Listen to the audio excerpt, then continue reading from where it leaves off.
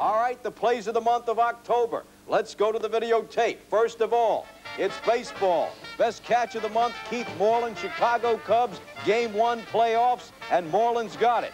The worst catch of the month, interfered with by a teammate, Kirk Gibson, World Series Game 2.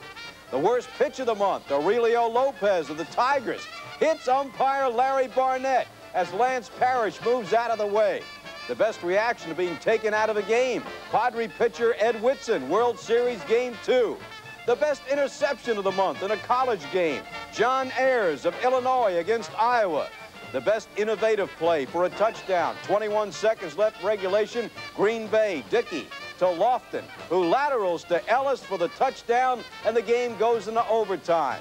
The best run of the month, with only one shoe, Keith Byers, Ohio State against Illinois. 5 touchdowns for Byers, including that 67-yarder.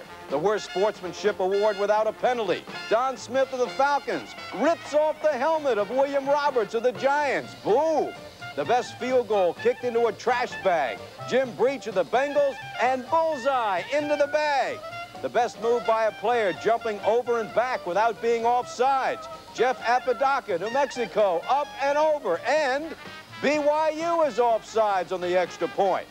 The best teamwork on one play, the Boston Celtics, Larry Bird to Carlos Clark, to Dennis Johnson, back to Clark, Scott Wedman alone, and swish.